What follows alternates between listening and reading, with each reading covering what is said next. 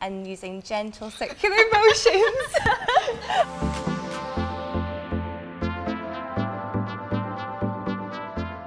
Hi, I'm Elle Turner, the Pool's Fashion and Beauty Assistant, and today I'll be talking through 5 things you can put in your handbag to help you de-stress on a busy day. I often associate my handbag with stress. It's heavy, there's loads of things in there that I don't need. But if we're a bit more savvy, we could be carrying around things that will help take back control of our day.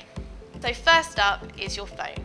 Unsurprisingly, a lot of us associate our phone with stress, with 24/7 emails and social media FOMO. But used correctly, it's also great for playlists, for podcasts and for mindfulness apps. When you're feeling the strain, take 15 minutes out of your day, set your phone to airplane mode, plug in your headphones and listen to the songs that you love the most, a favourite podcast or a mindfulness app that can help you unwind. Next up is a healthy snack like an apple. It's great for on the go and you can just pop it in your bag. Much better nutritionally than the processed foods like sweets and crisps that we tend to reach for when we're stressed. My personal favourite is the Pink Lady apple. They're sweet and crisp and they're super delicious because they spend more time in the sun, which gives them their blush colour. For an extra energy boost, you can pair it with a nut butter like an almond butter. But just spending 5 minutes out of your day to focus on eating something healthy will make you feel so much better. Something as simple as a calming scent can help to immediately alleviate anxiety. Carrying an essential oil in your bag to inhale whenever you need on the go is a great stress buster. There's lots to choose from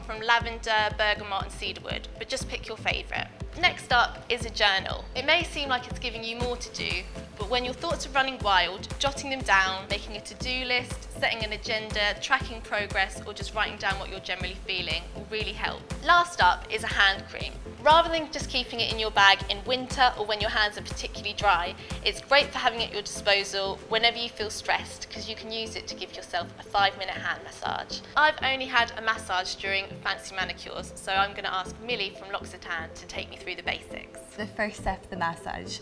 Before applying the cream, we're going to take our palms and flex them, pushing back and pushing down.